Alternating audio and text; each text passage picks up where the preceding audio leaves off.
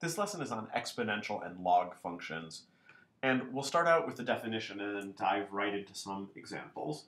And in sort of equation terms, an exponential function is one that we can write in the form p equals p naught e to the kt, or equivalently, p equals p naught a to the t. And we'll say something a little bit later on about the equivalence between those two things. Now, perhaps more importantly, from a mathematical modeling standpoint, exponential functions describe growth or decay at a fixed percentage per unit change in input, and we'll try to return to that point as well. Let's go on, though, with a few quick examples. Suppose that you have a savings account, and we'll call the balance B at any time, and you have an initial deposit of B naught dollars. So if you start out with $100 in your savings account, B naught is 100.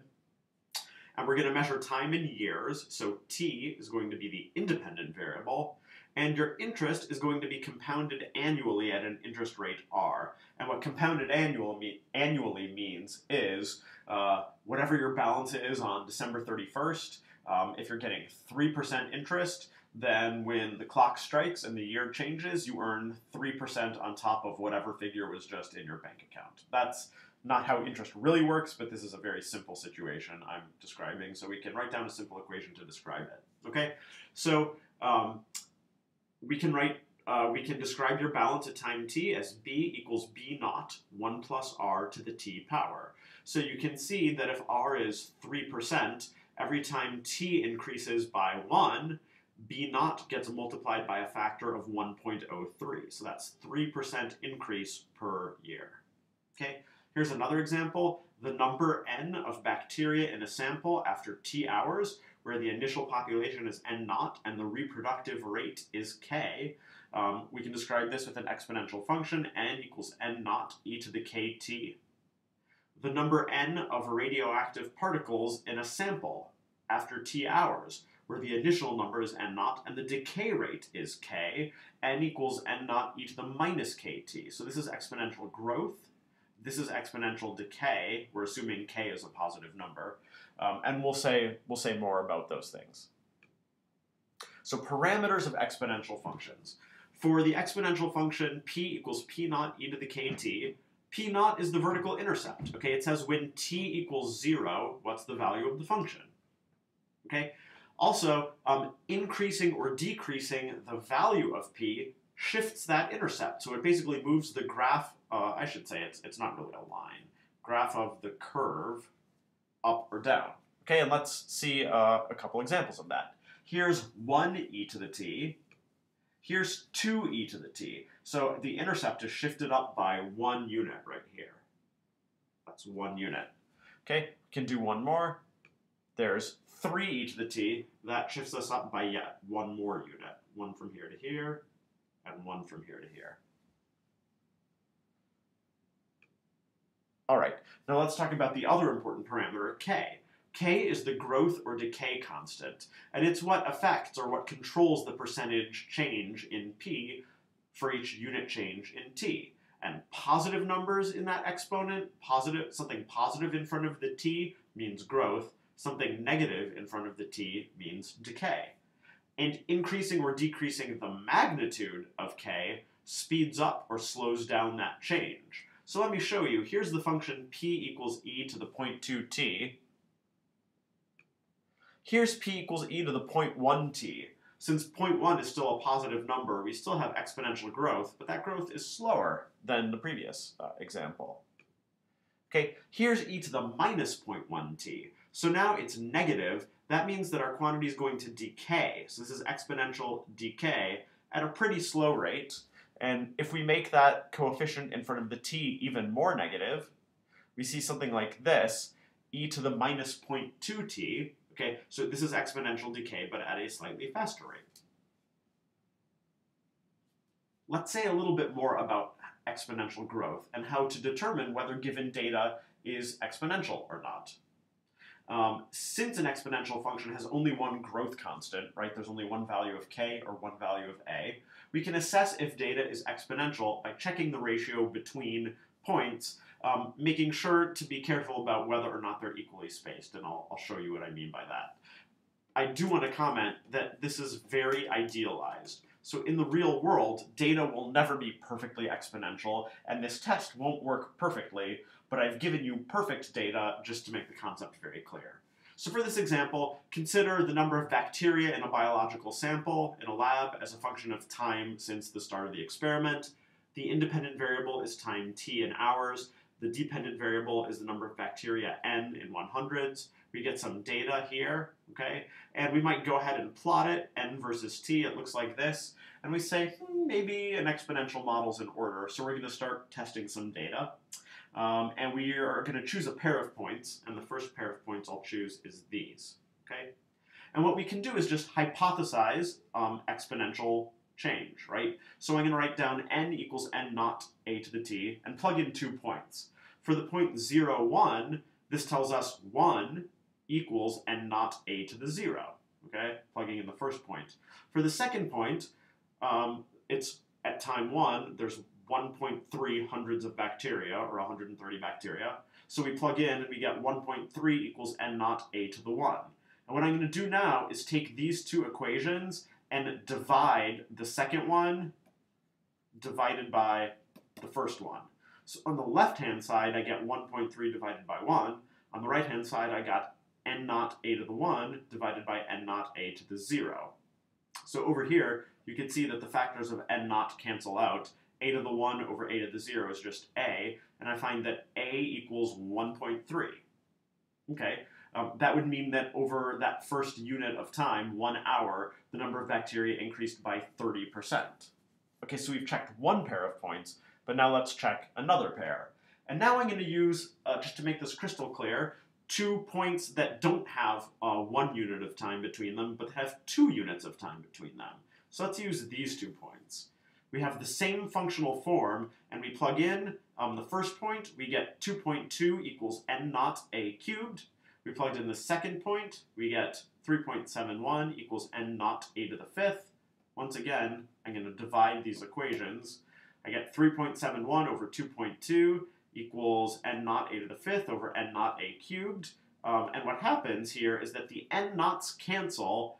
A to the 5th over a cubed is a squared. So a squared is going to equal this ratio. So we have to take the square root. So a is going to equal the square root of 3.71 over 2.2, or 1.3, which is the same. So even out here on the graph, over 1 unit of time, it increased by 30%, or got multiplied by a factor of 1.3 during each hour. So we conclude that, yeah, this data looks pretty exponential. We could check other pairs of points as well if we wanted to. Okay, let's do a little sidebar. We're going to talk about the natural logarithm for a moment, and there's quite a lot that could be said about the natural logarithm. We're not going to say it all. We're just going to use it as a tool, and the idea is that it's our tool for solving for an unknown in an exponent, okay? So the way to solve for an unknown in an exponent is to use log functions. In calculus, the most common one we use is the log base e, which is sometimes called the natural log, which is sometimes written ln. That's how we'll often write it. And the point is that ln of x is the inverse function of e to the x. So what that means is that if you had e to the x is your input, you take e to that, and then if you took the natural log of the answer, you get back out x. ln undoes exponentiation. So to do a very quick example, if we would like to solve 3e to the 4t equals 1 for the unknown t that's stuck up in the exponent, we can start off with that equation here. We can divide each side by 3 to get this equation here. And then we're going to take the natural log of each side. So natural log of e to the 4t is natural log of 1/3. Since natural log and exponentiation are inverse functions, on the left-hand side I just get 4t. On the right-hand side I get natural log of 1/3. And we can divide by 4 to find that t equals natural log of 1/3 over 4. That's how we use natural log. And there are some properties of natural log that you're probably familiar with from your algebra or your pre-calculus class. Now, I want to use that fact to explore a statement I made earlier in this screencast about the forms of exponential functions. I said p naught e to the kt is an exponential function, and p naught a to the t is also an exponential function. When are these things the same, or how are they the same? And if you want to know, you just equate them. P naught e to the kt equals p naught a to the t. P naught cancels from each side, so we get e to the kt equals a to the t. And then I'm going to just apply natural log to each side to get this equation here, okay? Since natural log and exponentiation are inverse functions, ln of e to the kt is just kt here. And then for ln of a to the t, we can use a property of natural logs that lets us take this exponent t and bring it down in front of the natural log. So I get kt equals t ln a, and then I'm going to divide through by a factor of t. So we find that k equals ln a. So in other words, these two original functions, these different ways of writing an exponential function, they're the same so long as you choose the right value of k, or the right value of a. And the relationship has to be k equals ln a. We've already said that when k is greater than 0, we have exponential growth. Well, if k is greater than 0, it turns out that means a is greater than 1, because natural log of something greater than 1 gives you a positive number. K less than 0 means decay, and that turns out to mean that a is between 0 and 1. All right, now let's talk about half-life and doubling time. For exponential growth, we often ask about the time necessary for the original amount of stuff you have, the original value, to halve. That's when things are going down, when there's decay. For exponential growth, we often ask about the amount of time for the original amount of stuff you have, or that original value, to double. And there's nothing special about asking about halving or doubling, it's just a convention. And the amount of time to do those things are called the half-life and the doubling time. And one interesting thing about them is that they don't depend on the initial value. So if you have a substance that's decaying radioactively, it doesn't matter if you start out with 1,000,000 particles or 798 particles. The amount of time for those to cut in half is the same. And that's just a property of exponential change. So suppose we have our previous problem where there's bacterial growth that increases by 30% every hour, described by the function n of t equals n naught 1.3 to the t. We can ask, what is the doubling time? And we can note that at time equals 0, the value of the function when we plug in 0 in the exponent is n naught 1.3 to the 0, that's just n naught. And then we can ask, what is the unknown time, we'll call it t sub d for doubling time, at which we have twice what we started with. So plugging into the function, that's n naught 1.3 to that unknown doubling time equals twice what we started with, all right?